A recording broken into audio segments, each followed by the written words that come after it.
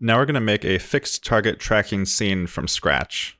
So in a new scene, we can right click in the scene little window and add a fixed target tracker.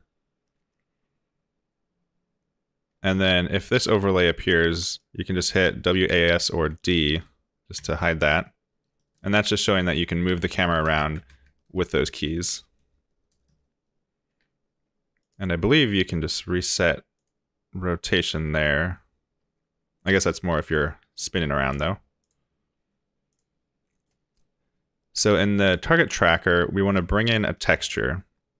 So I have this stop sign ping prepared here. And I took that from a photo my wife took here. So I'll bring that in. And then in the target tracker, we'll just add that as the texture. And that gives us this little overlay here.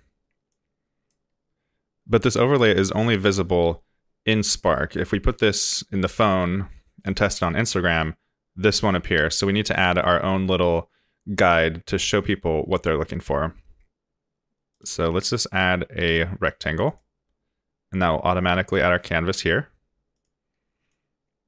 And let's switch to 2D view so we can adjust this, and I'll just drag it to the center. And we want it to be maybe filling half the screen. So we can increase this to maybe 200 by 200. And then we have to recenter that again. And now for this, we'll make a material, double click that, rename it matte, stop sign guide, change it to flat, and we'll use the same texture. And I'll switch back to 3D view just to see what's going on better. And you'll notice this guide is further beyond the focal distance. And because this canvas is in the focal distance, that's why this appears here.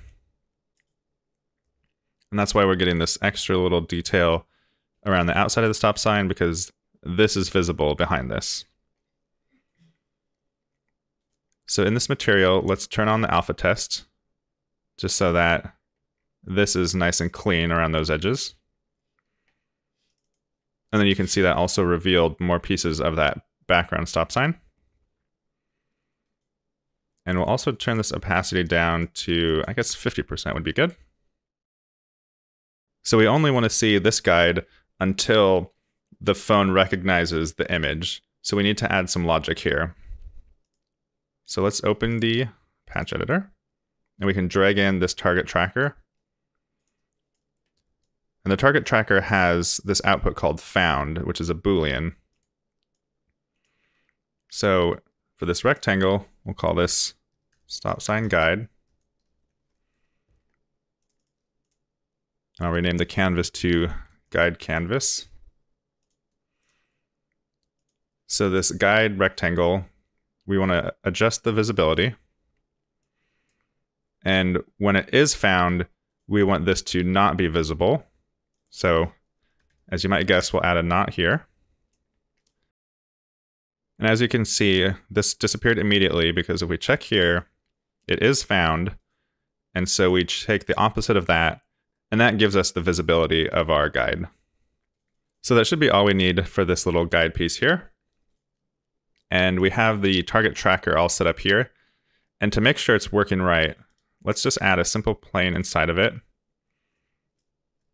And we can move that just a little bit in front of here. So now if we throw this over to our phone and point it at a stop sign, we should get this grid right in front of it. So I'll test that on Instagram really quick.